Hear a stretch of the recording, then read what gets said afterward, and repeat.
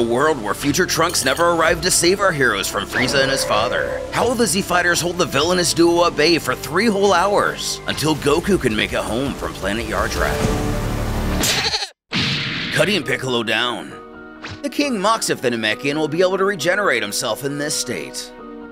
Charging in, Gohan can't control his emotions, even despite Krillin's protests. Fortunately, Vegeta arrives just in time to intercept him. He hisses for him not to die needlessly. Glaring up at the Saiyan, the Galactic Overlord queries if he's finished with his little nap. King Cold, father of Frieza, so-called King of the Universe. He is the head of the Planet Trade Organization. In this story, he is the general who sends the elite squadron to Planet Yardrat in order to kill the Saiyan responsible for the defeat of Frieza, thinking it was actually Vegeta. Although he's at the top of the most powerful race in the universe, his power is inferior to that of his sons. At least if we're under the assumption the form he usually takes is his full potential. He takes advantage of his imposing stature to give an illusion of power. Then, Vegeta, the proud Saiyan prince who traveled to Earth with his companion Nappa after Raditz' defeat. He fought Frieza on planet Namek and was killed before being resurrected by Puehringer. After Frieza's defeat, he trained hard by destroying many of his military bases. Having become much stronger, he waits for the return of his rival Kakarot to take his revenge. Before that, he's going to have to face Frieza and his father. Is his new power enough to defeat these terrible enemies? The proud Saiyan is eager to show him. I can't stand your face! I'm gonna erase that smug look! However, new power, same results. He grabs Vegeta's face and cackles that this poor wretch still thinks he can take him on.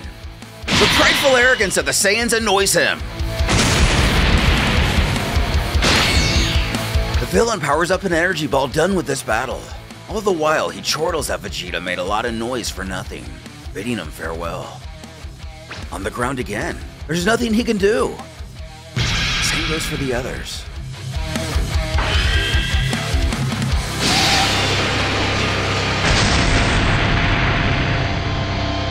With their own plan also not going the way they'd hoped, Yamcha calls out for Krillin to retreat, but he's not willing to leave their friends behind. Unfortunately, the Frost Demon isn't going to give them the option to escape. As 2 more of our heroes fall to the ground, Frieza bellows that they should be grateful that he so much as let them take a shot at him. In fact, he's pretty sure that attack just now didn't even kill him. Alas, this only leads him to crescendo into his signature laugh while admitting if only because I'd like to see them die slowly.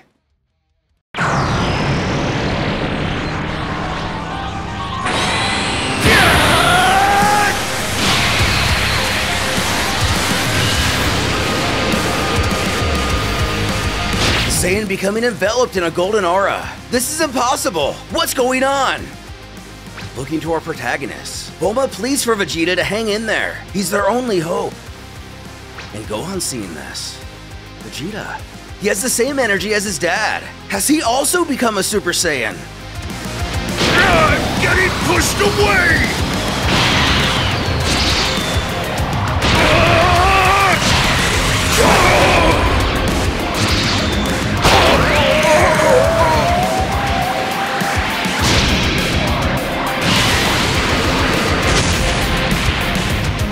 Shocking twist. Vegeta somehow tapped into the faux Super Saiyan form Goku used in the Lord Slug movie, obliterating Cold in nearly the exact same way Goku defeated King Piccolo. But the sad truth is, he, like all the others, has fallen out of the battle. A frightened Gohan turns to his mentor to question if he thinks his dad will get here in time to save them, but unwilling to answer the obvious truth. He only warns the child not to try anything stupid and to only focus on saving himself. And witnessing the death of his father, the same who resurrected him and didn't even want to land on this planet in the first place, Frieza offers barely a pittance of sentiment for his progenitor. He howls, "Well done, monkey scum!" He killed his father. Although he cares very little for his death, he refuses to accept the fact that they Saiyans continue to ridicule him. They will all die for this affront. 2 hours and 30 minutes before Goku's arrival. Facing off against the son of the warrior who defeated him, He believes Gohan to either be fearless or a complete fool. He'll see. He doesn't plan on killing the boy right now. He wants to see Goku's face contort in pure terror as he watches the life fade from his eyes, causing the child to power up and shout that he's not afraid of him. He will do anything to stop him from killing his friends, and he's not giving up. Gohan, no!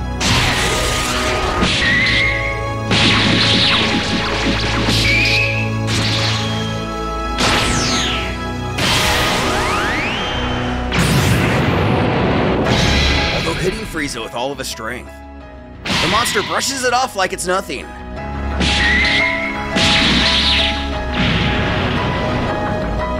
Sending Gohan to the ground. He barks at the stupid monkey who really thinks he can beat him. In space, sensing what's going on, Goku just felt his son's ki plummet. Chaozu's heading towards Korin's tower, no doubt to hopefully get some senzu beans. Vegeta, Krillin, Piccolo, and the others are all close to death. He pleads for Gohan to hang in there. He'll be back soon. But if he can sense their energies. At the same time on Earth. Picking himself up, the young warrior chirps back that he's gonna hold out until his dad gets here. He's gonna see him beat Frieza for good. And such optimism. He certainly is the spawn of Goku. We'll see just how much longer he can resist. Charging his death beam. This is the end.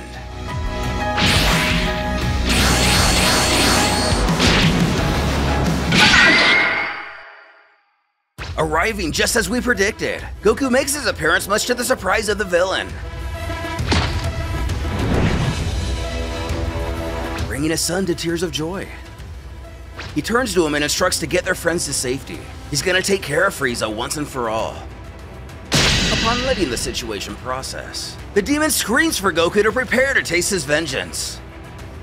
Before, Goku states that he let him live on planet Namek and he immediately threw it back in his face. He never thought he'd survive that last attack or even the explosion of that planet.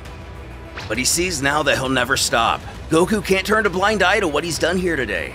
His reign of terror will end, for the good of all the people who's lived under his oppression.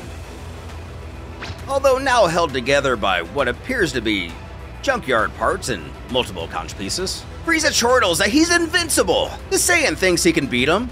He then questions how he got here without his ship. By his own projections, his arrival wasn't expected until much later. Who tells how it's thanks to the instant transmission technique he learned on Yardrat. He stayed there for a year to master it completely. The Fiend finds this interesting. He's learned to teleport. He inquires how Goku just said he spent an entire year there, and he's still alive. The Saiyan is a lot tougher than he thought. He had the Ginyu Force sent to that planet with the intention of conquering it, but they gave up. He himself wouldn't be able to send his armies given their weak resistance to the planet's atmosphere. So he left the Yardrats free knowing they could be useful to him one day, like the Saiyans who he exploited for years. But our hero doesn't understand. What does he mean? And it's really quite simple. The atmosphere of Yardrat is livable, but it's quite toxic to organisms that don't originate from that planet. Goku is slowly dying from simply being there for so long. He may have escaped Namek's explosion, but he will indeed still die. Prompting the warrior to scoff that Frieza's either lying, or he's a lot stronger than the atmosphere he's talking about. Either way, he's ignored his warnings, so he's going to finish him. Die, son, Goku! It's useless, Frieza!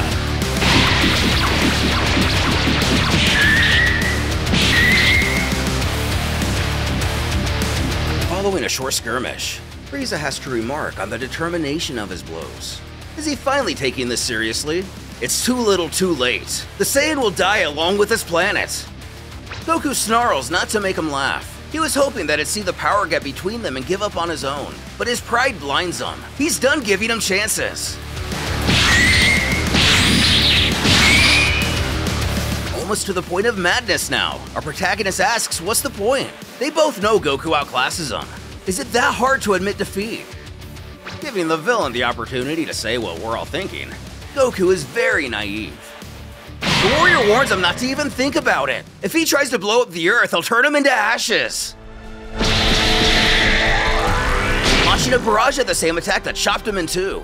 He wonders how the Super Saiyan will stop him. Dodging him, he just doesn't learn from his past mistakes. This won't work and he knows it. And he realizes this is only a distraction. Charging his death ball, Frieza screams that he'll finally get rid of these filthy monkeys and their absurd legend. But using the instant transmission, it's over.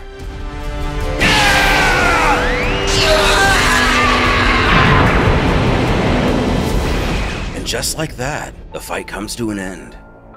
For the first time in decades, the universe is rid of Frieza and his empire.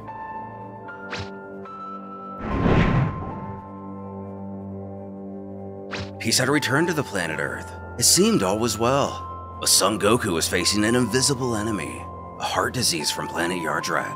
Goku's excellent physical condition had slowed the progression of the virus, but over time, it ate away at him, gradually making him weaker and weaker, until finally, our hero breathed his last. Goku's death left an immeasurable void in the hearts of his closest family, his son Gohan and his wife Chi-Chi. The Dragon Balls did not have the power to resurrect him this time. But as one story ends, another begins. Son Gohan trained to become a powerful warrior in his father's image. Soon, he will face powerful and terrifying enemies. But that's a story you already know.